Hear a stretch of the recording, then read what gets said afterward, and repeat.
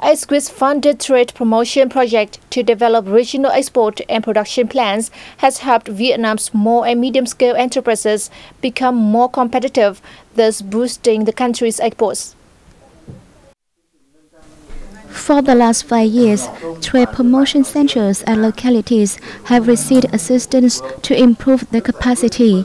Thousands of enterprises have been trained to raise exportability. Through the training courses, we've learned to apply advanced technology in processing and production and produce clean products to ensure tea hygiene and quality. The project has also supported exporters with potential export products such as lychee, green tea, pepper, fresh fruits, and shellfish. Their capacity has improved a lot.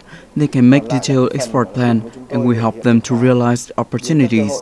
We see this as a model that we will share with other small and medium-scale enterprises in the localities in the future. The project promises to achieve more positive results in the future when the new phase will be implemented in August this year.